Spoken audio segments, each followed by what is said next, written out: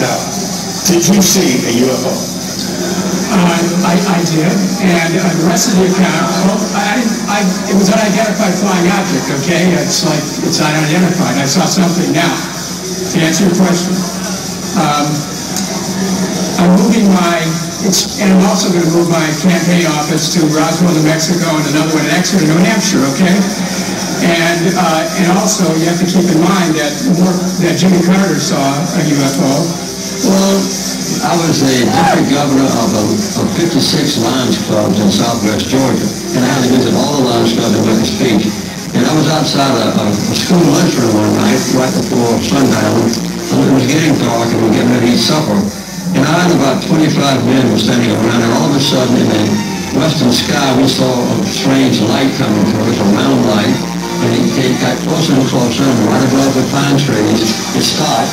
And then it began to change colors from blue to red to white.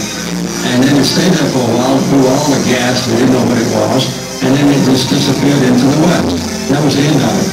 So it was a genuine UFO in that it was an unidentified flying object, but I have never thought and still don't think it's possible for creatures from Mars to come here and visit us and go back home. The 3 astronauts of Apollo 11 who went to the moon back in 1969 all said that they believe there's life beyond Earth. Do you agree? You know, I don't know, and I don't presume to know. What I know is there's life here on Earth, and that we're not attending to life here on Earth. We're not taking care of kids who are alive and unfortunately are not getting health care. We're not taking care of senior citizens who are alive and are seeing their heating prices go up. So as president, those are the people I will be attending to first. There may be some other folks on their way. From the Marine Corps Major Donald Kehoe asserted that there was far more to UFOs than swamp gas. In fact, there was at one time a top secret estimate that these things were interplanetary spaceships. Today we have over 10,000 cases of Wright-Patterson Air Force Base, of which 646 of these remain unidentified. The Air Force has been accused from time to time of hiding information about UFO. What do you have to say to that, Colonel? Well, these charges are absolutely untrue. The Air Force continued to maintain that it was hiding nothing. And we've always honored accredited media when they wanted to investigate a given specific site. There's nothing to hide. There's nothing to hide at all. Now, this is not an attack on the Air Force spokesman or the project spokesman. They are simply following orders to explain away all UFO sightings as quickly as possible when they become public and deny that UFOs really exist. 9, 8, 7, 6, 5, 4, 3, 2. Here it goes. In 1965, Gordon Cooper was the last American astronaut to go up into space alone.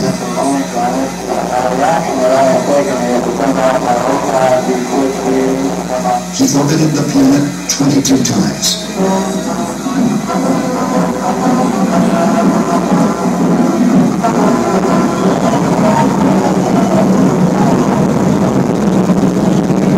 10 years earlier, while stationed at Edwards Air Force Base, Cooper witnessed an event that has yet to be explained nearly 50 years later.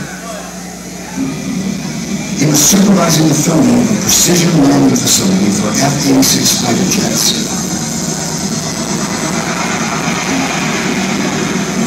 Suddenly, a saucer-like craft flew directly over the plane. 3 Indian gear apparatus opened, and the object landed on the dry lake bed.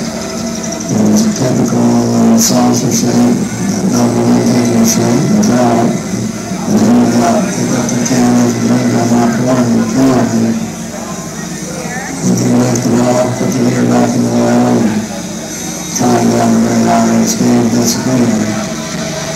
Cooper had the film footage of the strange craft developed.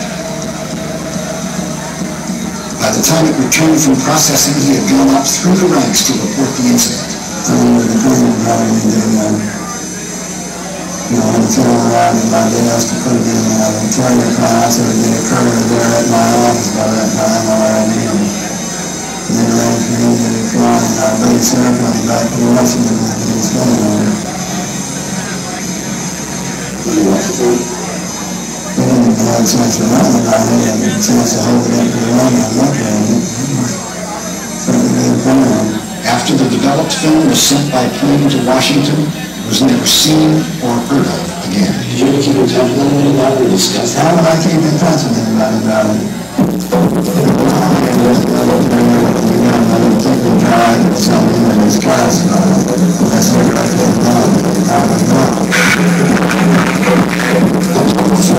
Astronaut and sixth man named Edgar Mitchell states in his book, The Way of the Explorer, that he's never had first-hand experience with UFOs.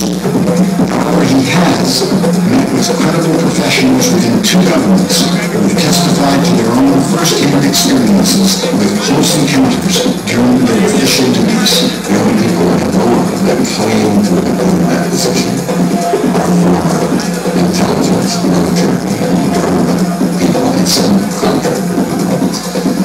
Those official duties in the early days were to investigate this